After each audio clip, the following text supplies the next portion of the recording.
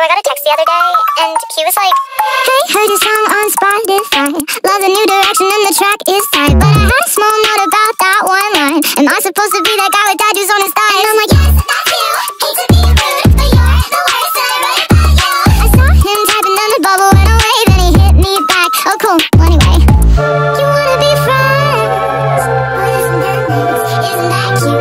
I can watch you play pretend. But no offense. But you're an ass kiss at 8th grader, write your notes on graph paper, loud nigger line cutter.